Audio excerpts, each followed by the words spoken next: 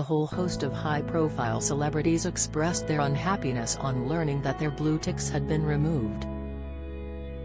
Elon Musk had announced plans for the tick, which was previously used to verify identities and confirm which celebrities were the real deal, to only be available to paying customers as part of his Twitter Blue scheme. However, some disgruntled public figures lost their status overnight, leading Ricky Gervais to jokingly question whether he was really him. Meanwhile, some critics claim that the system could make it easier for scam accounts with a fake verification tick to impersonate someone else. In a dig at Elon's failed SpaceX rocket launch yesterday, Greg James tweeted, "I lost my blue tick but your rocket blew up, so who's the real loser?"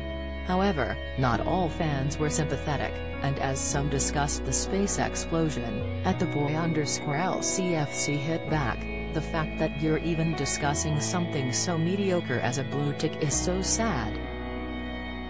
Who cares, big deal.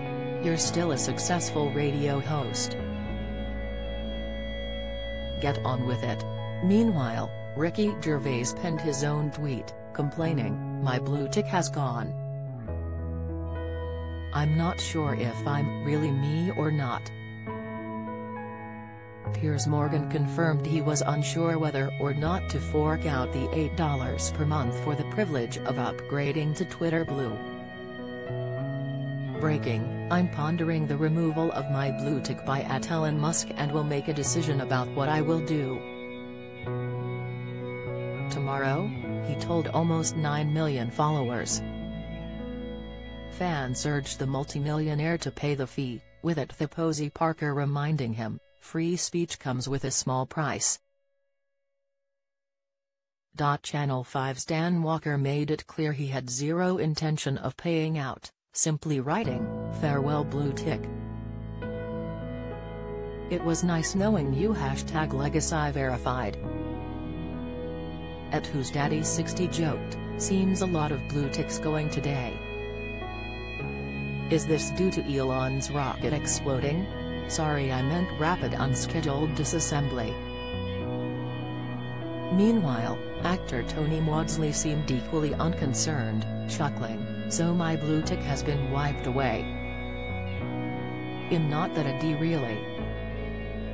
I'll post a new profile pic in a few days of me holding a blue tick so you still know it's me. I guess that amounts to pretty much the same thing really." Ian McKellen has also insisted, "Please note that I am not paying for the blue checkmark, which I've displayed for many years." William Shatner, who played Star Trek's Captain Kirk, was equally unhappy, declaring the new system a money grab. However, stars such as Holly Willoughby and Susanna Reid are still displaying their ticks, suggesting they may have shelled out to retain them.